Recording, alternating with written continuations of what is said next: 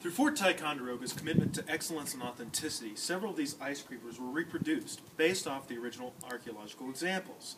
This provided our staff with a neat attraction during our winter programs and allowed our visitors a tangible connection to the soldiers who wintered and campaigned here at Fort Ticonderoga.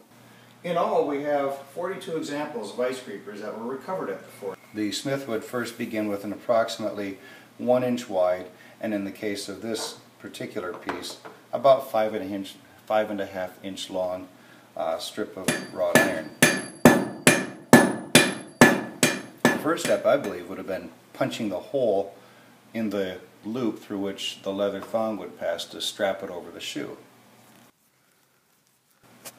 The next step would be cutting the tines in the end of this, and that would be done with just a chisel. And after you've done that, it's just a simple matter of bending up the loop portion and then bending down the 2 tines. And once you've done that on both ends of the wrought iron strip, you've got essentially a finished ice creeper.